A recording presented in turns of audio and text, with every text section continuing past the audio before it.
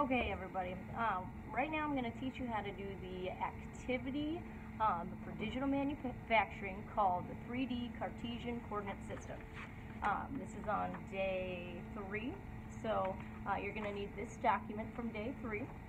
You're also going to need this here. You're going to end up cutting that out, so you'll need some scissors to go along with that, as well as a marker that you can erase, and this fun little Cartesian coordinate plane.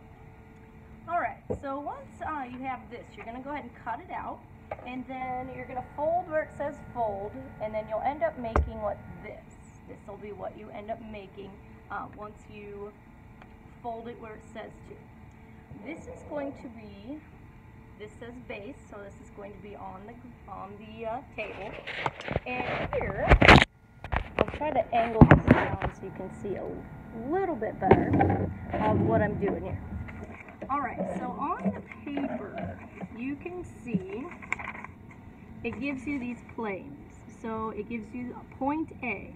So a column over here for point A. So X, Y, and Z coordinates for point A. You'll see on here that it has point C, B, A, if I find it, right here.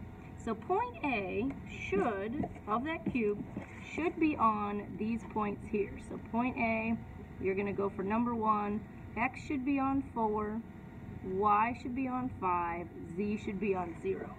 So if we go over here, point A, X5, so I'm going to have to flip this around. So I place that on the X-axis at 5. So X5, Y, no, I'm sorry, X4, Y5. So I go down 4 over 5, and then Z is 0. So if you can kind of see where I'm at, Z is 0. So obviously Z is up and down, so it's at 0, so it's not going to go anywhere. So X4, X down 4 over 5 for Y, and Z0. So I place my dot on here, and I'm going to mark that as A. I know that this cube, the A, which is right here, needs to be placed on that position. Now, for question 1, it tells me where point B should be as well. So it says B4, Y 1.75. So for point B, it should be at X4, so down 4 over 1.75. So each, alright, and then Z0. So I put my XY there, and that is where point B should be. Now look, it wants to know if A is here and B is here. So I place A and B at those points. Where is my C and D?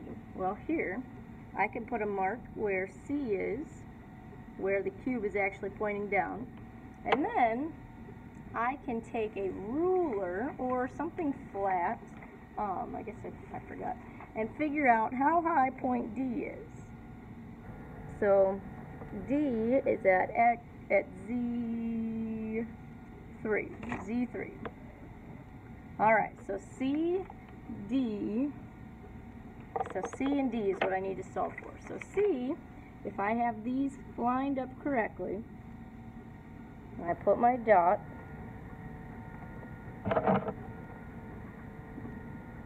D lined up correctly, and I put my dot. Okay, so now I'm going to mark D and C. So to fill in the paper,